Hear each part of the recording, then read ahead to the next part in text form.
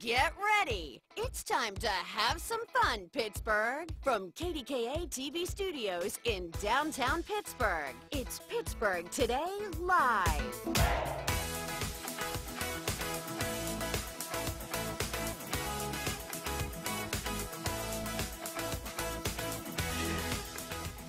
All right, everybody, it is Tuesday. Mikey Hood is joining us again today because Heather Abraham is working from home. It's only Tuesday, it's not Friday. Does it feel that way already? It does, yeah. I feel like I'm going to wake up and all of this in the world that's happening in the world is going to be over with, but let's hope. I know, because you wake up and you get the realization a few seconds into waking up, realizing, oh, we're in the middle of all this. That's right, yeah. Yeah, so it's a lot right now. But anyway, we're going to check in with Heather Abraham a little bit later on from via Skype to see how day 2 of working at home with the kiddos is going, because that's got to be a challenge.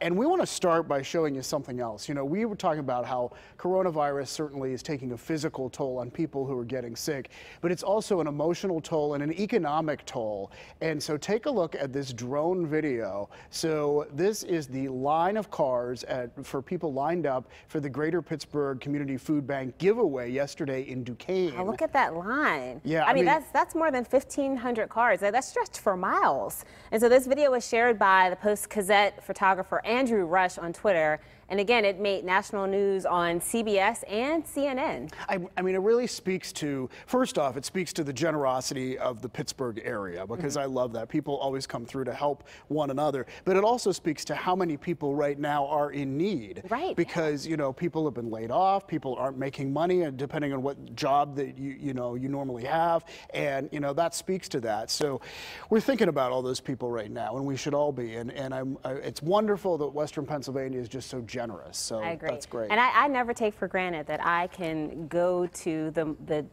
market and grab some food and come home. And I think after all of this is done, I mean, I will never take that for granted. You think about ever it even again. more. Yeah. Well, just going out. Yeah.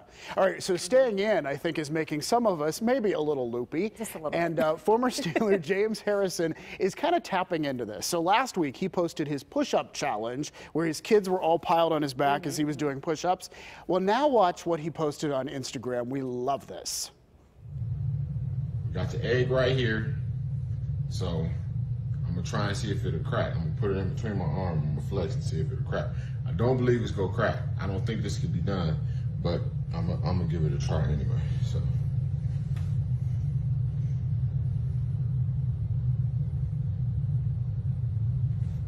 Let's see.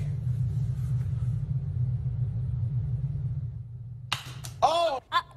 Oh, there we go. See, what I love most about this video is that you could tell he didn't practice this. This was the first it was time a genuine that he surprise. did it. Yeah, and I'm not sure if he thought he could do it or not, but with all of those muscles, I guess. And I mentioned this to you yesterday, and you said, "Oh, couldn't all of us do that? Yeah. Like, couldn't we all do that?" I think so. I don't even think I could, because I don't. He has like a muscle here and a muscle here that I don't have, that holds the egg in place until you can, you know. I think you could do it. We're going to have to Maybe try that. you think We're going to have to put David to task.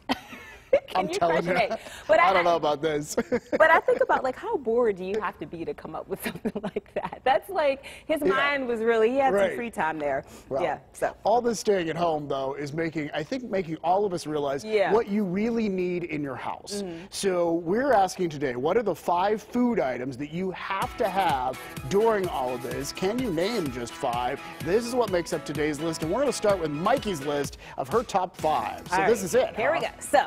Oatmeal. I figure oatmeal is a good staple, non-perishable item, but I love oatmeal. I could have it for breakfast, lunch, and dinner, so that's a good one. Okay. Any type of sparkling flavored water I enjoy, and it's a must-have. Ice cream. Oh, I'm with you there. I wish I'd put ice cream on my list. I mean, that vanilla, whatever flavor, strawberry, I'll take them all. And then any type of almond milk, almond yogurt. I'm really into the almond whole trend right now, so I would have to have that. And then to be nutritious and get some nutrition in my diet, salad mix. I noticed you put that 5th, though. Yeah. That's at the end. I did. I mean, but it's there. I just have to.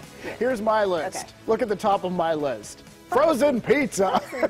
I'm telling you, this is a staple. You don't know what to have for dinner? Frozen pizza. All right, Greek yogurt, number 2, because I have every morning for breakfast. Iced tea, Number 4 is cheese. And we really like cheese, like for a little before dinner kind of thing. And then chocolate. You have nothing I healthy need on this chocolate. list. Greek yogurt is healthy. And you had cheese twice. You had cheese on the pizza and then cheese. Is that wrong? Yes. I'm not sure that's wrong. And I could have put an adult beverage on the list, but I was good. I kept that off the list. Vodka, would you have put that on the list? I probably could have put vodka on the list. Yeah. Have you heard about the quarantine nickname? So here's how you get here. Have you heard of this before? I learned this from you. Okay, well, here's how you get your name. So it's your current mood plus the last thing you ate out of your cupboard. So for instance, if you feel confused and just ate a granola, you'd be confused granola. Okay, that's a nickname. Right? So this may have originated with a Twitter user named Ellen Gale. So let's see. Let's do ours. All right, you first.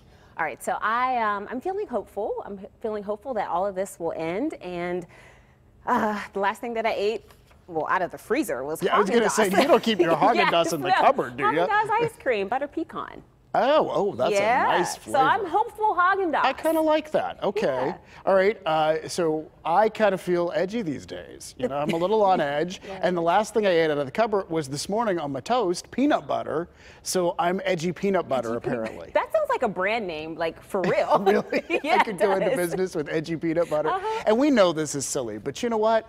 It's just so important right now just to have a positive outlook, to try to find things that can make you smile. And we have a question for you. Does it matter what time of day you get up as to how happy you are?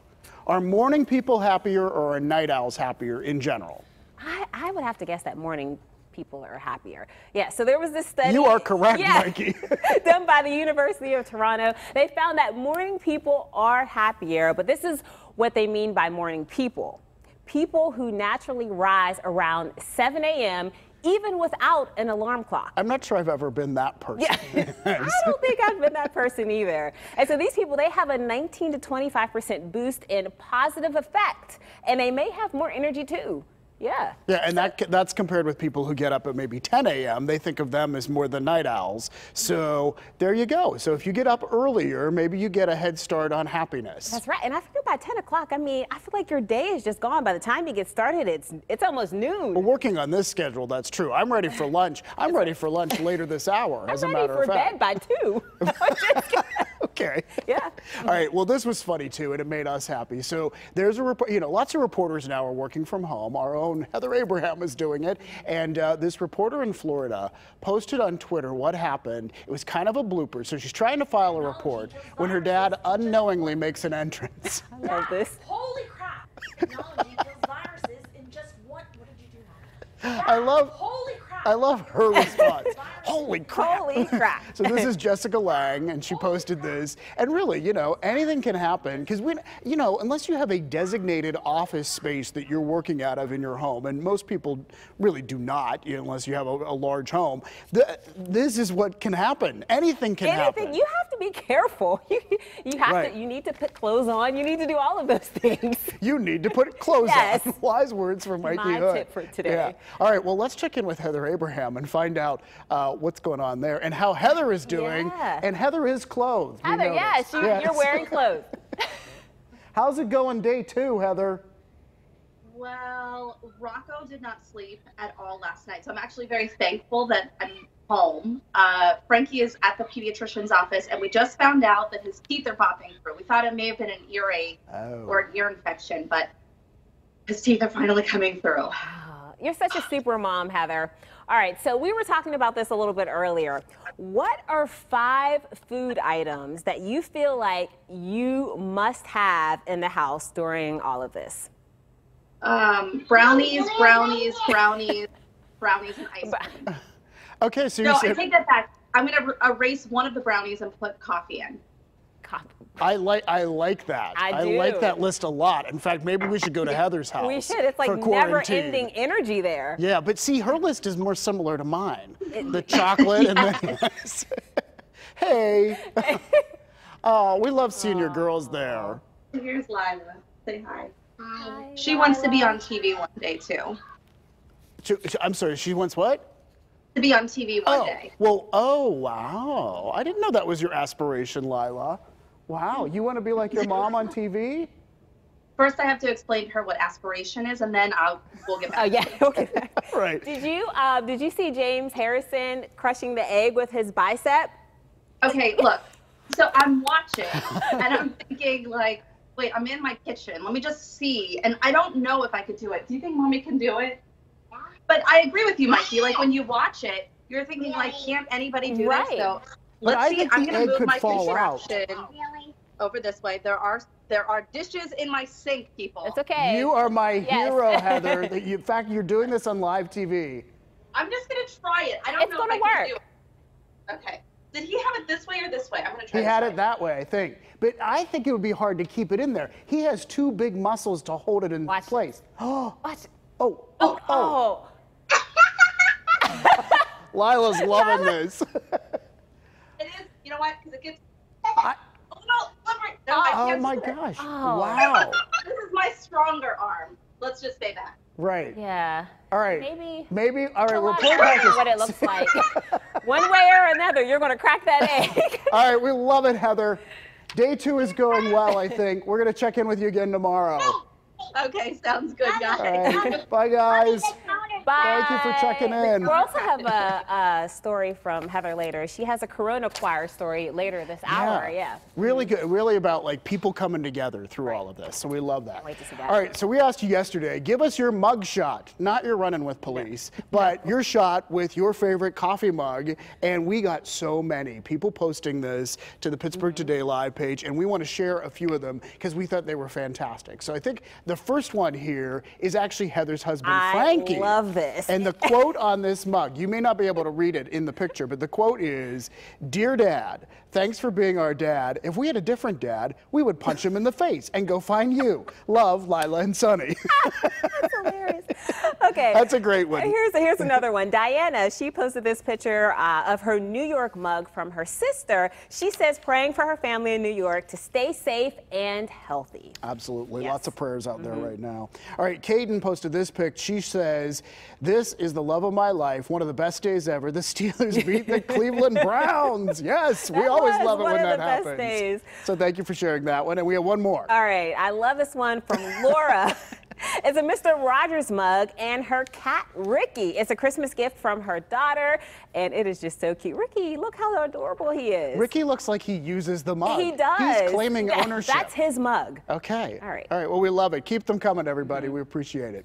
All right. Well, we have a question for you. How many of you need a haircut at this point, or maybe a root touch-up? You know, all of us are maybe feeling some of this. Just ahead, what professional stylists say you should be doing about that. Plus, we're going to talk to a beauty expert about DIY ways to pamper yourself while at home. She shows how to use this spare time to maybe up your beauty routine. Oh, yeah, we need that. And I've always wanted to try these home meal kits. You've seen them before, right? And today is the day to see what they're all about. David and I tackle the challenge in today's Cooking Corner. David, we're making the chicken parm meatball kit.